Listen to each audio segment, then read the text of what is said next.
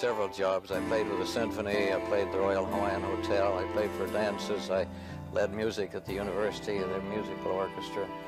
So I made enough money to put myself through medical school.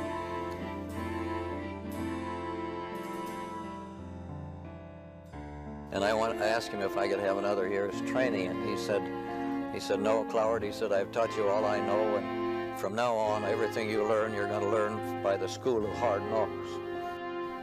He said, you go on out there to Hawaii, and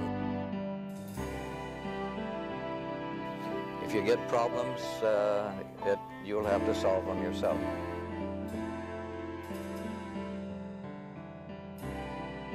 Well, of course, Dr. Penfield was far above all the rest of them. About being meticulous. Yeah, meticulous. Very, very careful, very tender surgeon. Of course, he was doing all these big brain operations and stimulations under local anesthesia and talking to the patient while he's operating. And, real gentleman and a real scholar.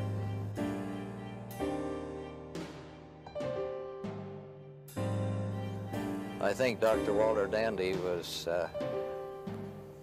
I would consider probably the roughest surgeon of the bunch.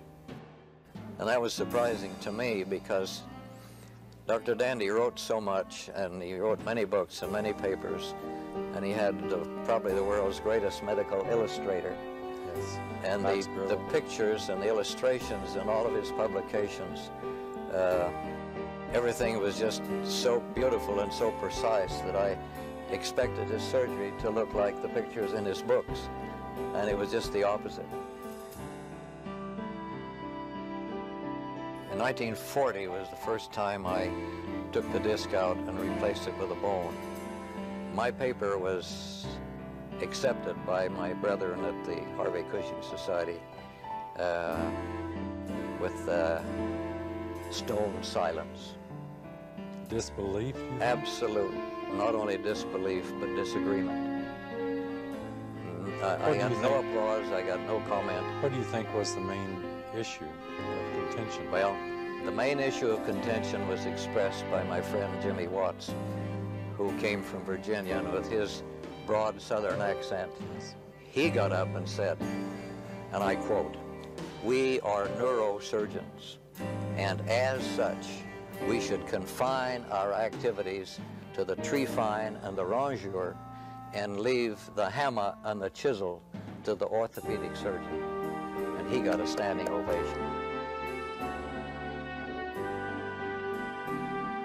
There was always a lot of controversy about my approach to the anterior cervical.